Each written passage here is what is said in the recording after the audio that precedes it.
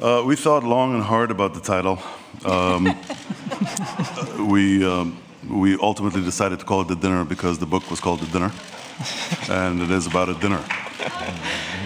Every movie's title is the movie in hopefully more than one way, and obviously the movie was structured as courses of a dinner, but this is really the courses of the narrative. So, without starting off really pretentious already, you know, every course that's indicated in the movie is really the course of the movie and not the course of the dinner.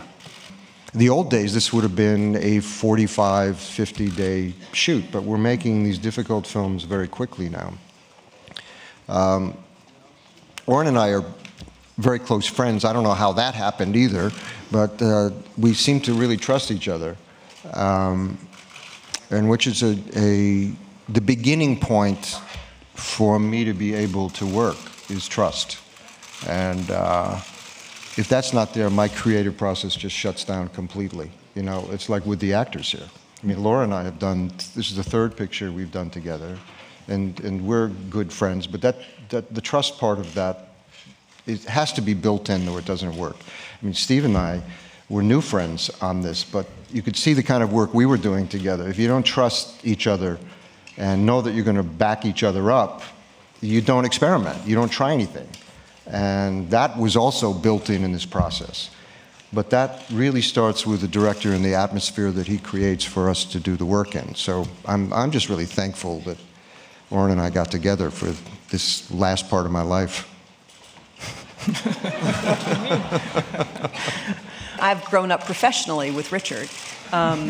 You know, we've made 3 films once a decade, and so I find it necessary to check in with him every 10 years.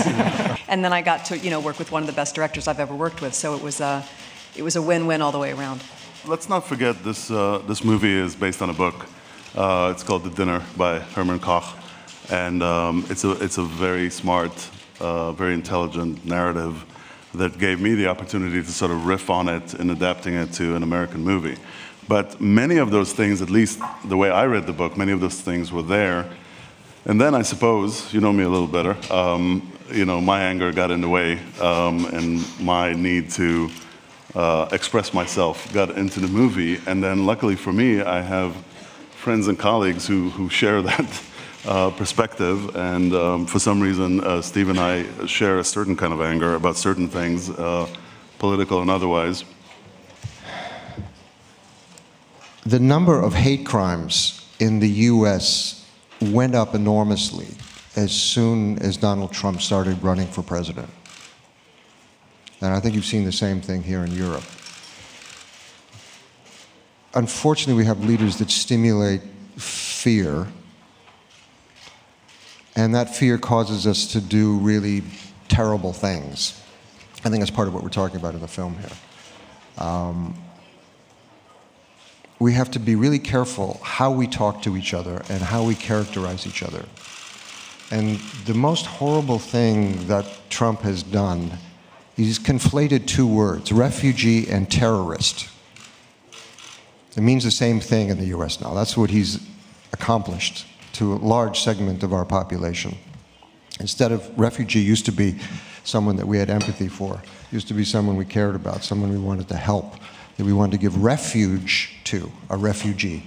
We wanted to help. Now we're afraid of them. And this is something that's the biggest crime in itself, conflating these 2 ideas. And we have to really understand what he and this conservative movement around the world has done. And not forget that we're all in this together. There's none of us who can escape others' realities. We're all human beings. We live on this little planet together, and we have to embrace each other and love each other. So, my statement. So, thank you very much, Mr. Gere.